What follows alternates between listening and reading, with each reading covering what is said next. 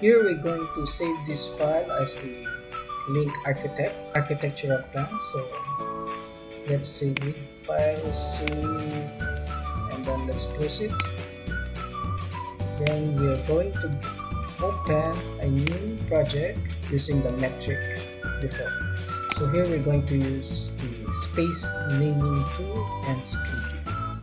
And let's see the difference between the room name and space name if we use it in the mechanical term. So here we're going to click to link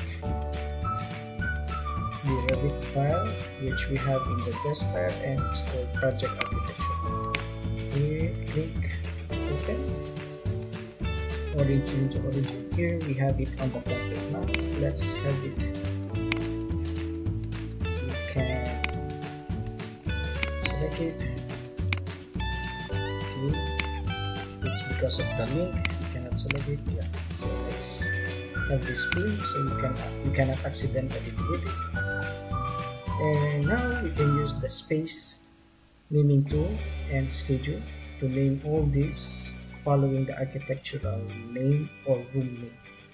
So let's go to analyze and let's take the space. Here we can have a space in upper limit is level 2, and let's proceed. Click apply.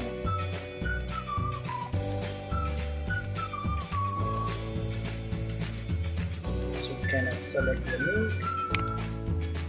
First we cannot place the space and it's not bounding into the link architectural files is because we haven't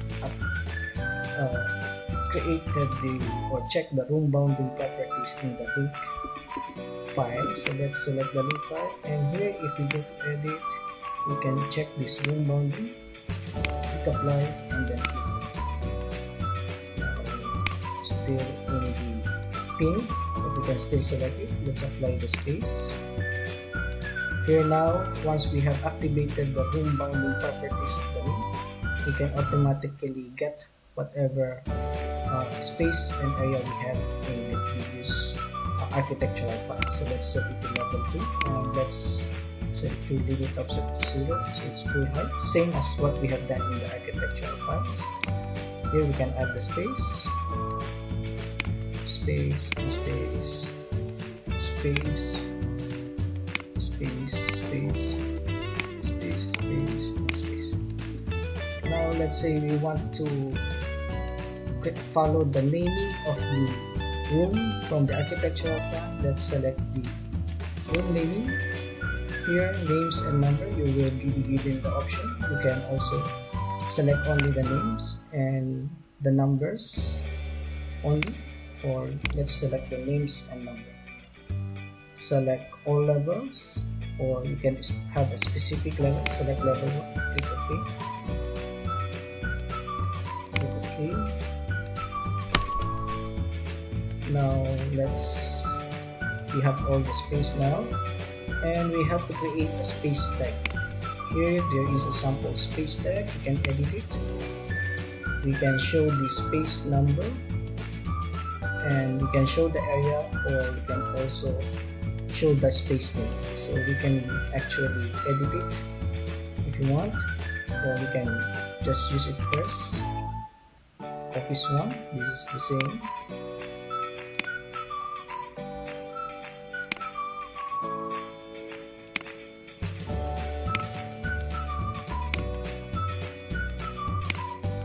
So it is actually following the same name and numbering as per the actual architecture.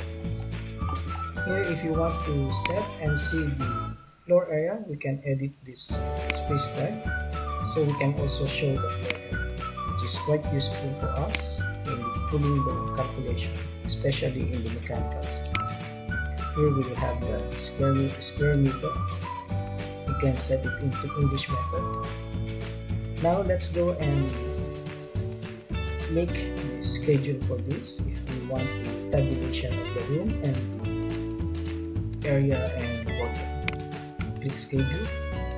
Here we only need to show the mechanical side because we're working on the mechanical template now. Let's select spaces.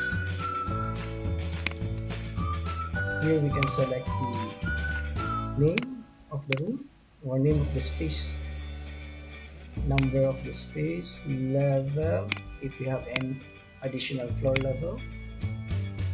We can also have the area, and we can assign an area per person if you want to. We can also place the volume, and you can still add a lot of available fields or data that you would like to include in your schedule. Okay, then the space schedule will come out. Here, office 1, space 1 means we have duplicated space 1. So let's delete this field because we have 2 spaces placed on that particular row. So let's just delete this row in the middle. So now we can actually here it's we can. So that is how to use the space tool in the Analyze tab